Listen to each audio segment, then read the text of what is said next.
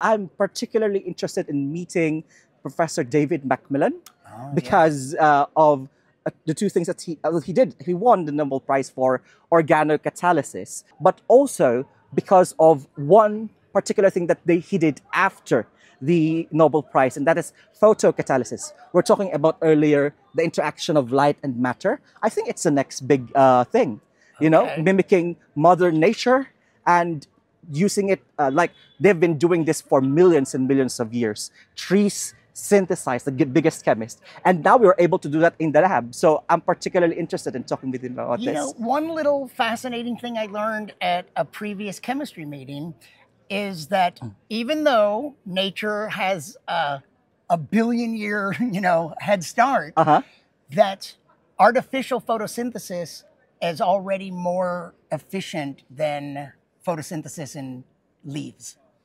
Is that true? I don't know about efficiency, but control. Control. Because light and its interaction with matter is quite radical, I might say. Like when you shine light, all things happen, all sorts of things happen, and we don't understand what's happening. And if you have, say, a target molecule that you wanted to create, and you have like 15 other molecules that it decomposes to, the efficiency and the usability and practicability of this one is not useful. But nowadays, there are more connections that we can access using light, and we can control them because we understand them. And of course, also by the development of blue LEDs, which is also part of a Nobel Prize winning concept.